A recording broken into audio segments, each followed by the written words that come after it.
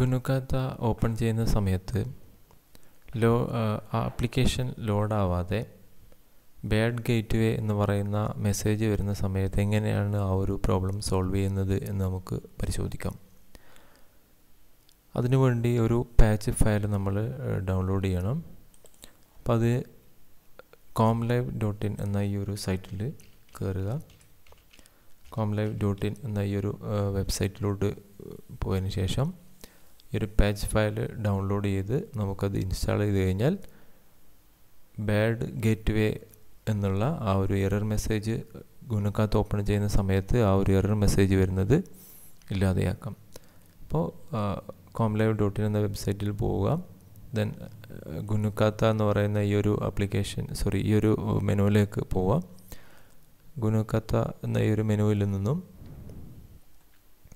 ഇവിടെ GNUKhata patch file എന്ന് പറയുന്ന ഈ ഒരു പാച്ച് ഫയൽ ഡൗൺലോഡ് ചെയ്യുക.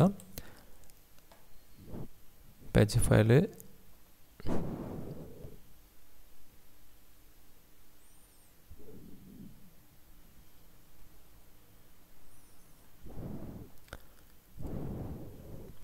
അപ്പോൾ ഇതേപോലെ വരും. ഈ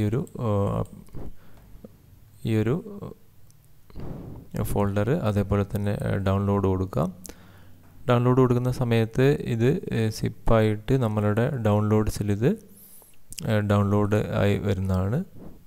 നമുക്കത് പരിശോധിക്കാം. ഡൗൺലോഡ്സിൽ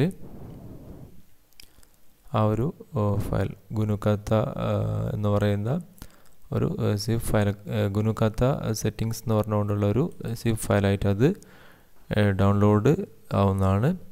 അതിൻ്റെ മുകളിൽ ദെൻ എക്സ്ട്രാക്റ്റ് ഹിയർ എന്ന് കൊടുക്കുക. എക്സ്ട്രാക്റ്റ് ഹിയർ എന്ന് കൊടുക്കുന്ന സമയത്ത് ഒരു GNUKhata സെറ്റിങ്സ് എന്ന് പറയുന്ന ഒരു ഫോൾഡർ ഇവിടെ എക്സ്ട്രാക്റ്റ് ചെയ്ത് വരും. അപ്പോൾ അങ്ങനെ ഈ എക്സ്ട്രാക്റ്റ് ചെയ്തിട്ടുള്ള ഈ ഫയലിൻ്റെ കൂട്ടത്തിൽ നിന്നും ഇൻസ്റ്റാൾ SH എന്ന് പറയുന്ന ഈ ഒരു ഫയലിൻ്റെ മുകളിൽ ഡബിൾ ക്ലിക്ക് ചെയ്യാം. അപ്പോൾ റൺ ടെർമിനൽ എന്ന് കാണും. റൺ ടെർമിനലിൽ നമ്മളുടെ സിസ്റ്റം പാസ്വേഡ് എന്താണോ അത് എൻ്റർ ചെയ്യുക. ദെൻ ഓക്കെ അടിച്ചു കഴിഞ്ഞാൽ ആ ഒരു